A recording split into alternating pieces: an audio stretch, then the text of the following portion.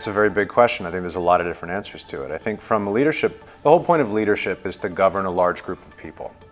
And I think from a leadership point of view, they have to think throughout the organization. The first part is going to be an entry-level job. When manual work is disrupted and true automation comes into the enterprise, what does it mean to be a first-year analyst at a bank? What kind of work are they going to be doing?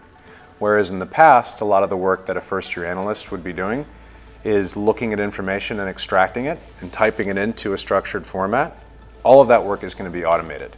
So what does the first year of employment look like?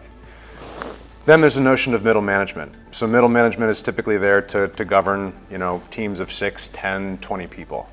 When AI is able to determine what a person is good at and delegate the right task to the right person based on their capacity, what does middle management look like? And then there's a senior level question of how do you evaluate the market? How do you evaluate what customers want? And how do you change the way you deliver service based on what a customer needs from you from a value perspective? So it's really going to be transformation throughout the organization.